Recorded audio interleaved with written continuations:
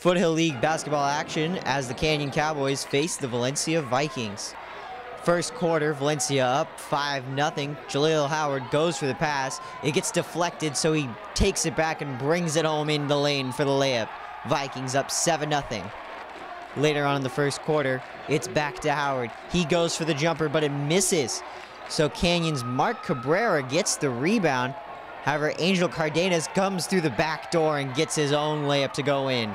Valencia would lead 22-13 after one quarter of play. But in the second quarter, Canyon on the fast break. It's Mark Bell for the jumper. However, Dakota Abbott gets the rebound. Valencia goes on their own fast break, and the behind-the-back pass to Nick Kromitis goes up and in for the layup. Valencia would go up 44-26 at half.